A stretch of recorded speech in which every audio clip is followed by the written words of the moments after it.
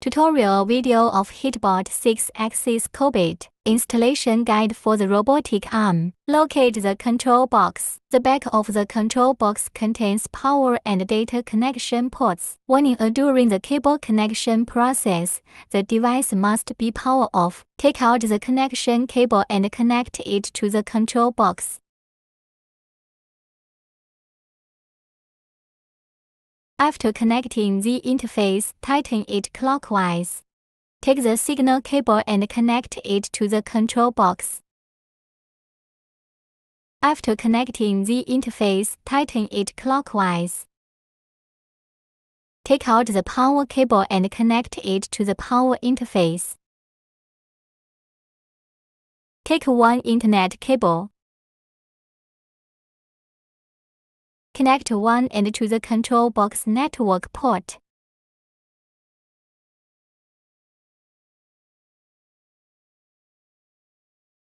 Connect the other end to the computer network port.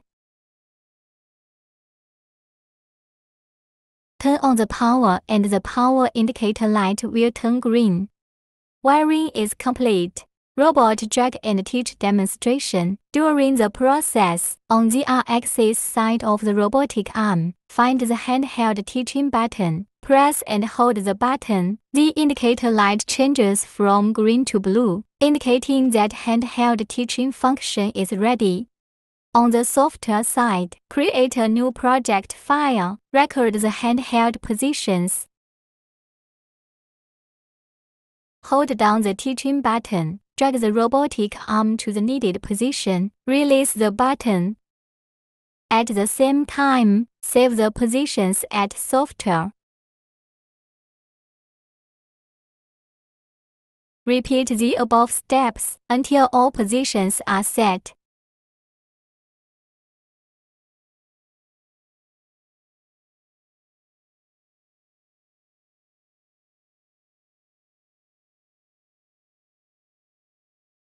After setting the positions, add loop module. Enter the number of cycles. Click Add and apply. Add position module. Select the recorded positions to add one by one. After adding the positions, click Apply. Click the Mode Switch button at the top to switch to automatic mode. Click the Start button at the top to run. Drag and teach is complete.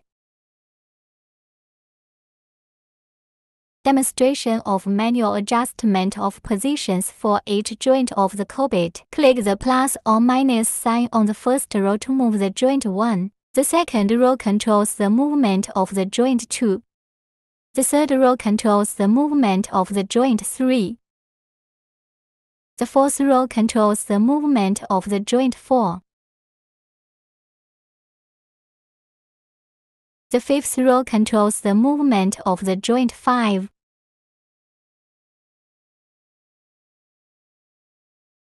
The sixth row controls the movement of the joint 6 and axis. Instructions for using the control box. Start teaching positions. After pressing the mode switch key, then press the start key. Teaching starts automatically.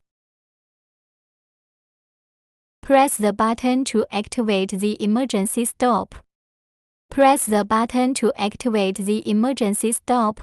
If you press emergency button, the program will be stopped. You need to restart the control box to do all operations. Installation of the robotic arm electric gripper. Prepare an gripper, an Allen wrench, and 2 Allen screws. Align the gripper with the flange of the robotic.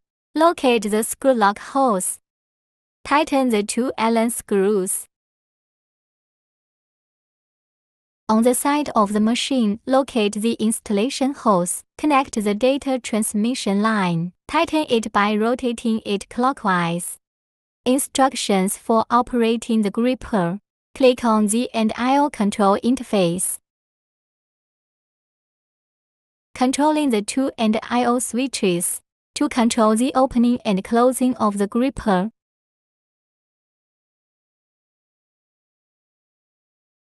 The process for programming the gripper's cyclic motion.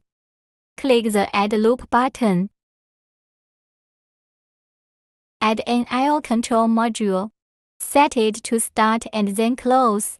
After setting it up, click Add and Apply. The program will automatically generate the corresponding modules. Add a waiting time to set the interval between modules. After setting it up, click Add and Apply. Repeat the same steps to complete the configuration of the gripper. Instructions for using the robot work with gripper. Create a new action group. Manually teach or use software to move the robotic to perform the desired actions.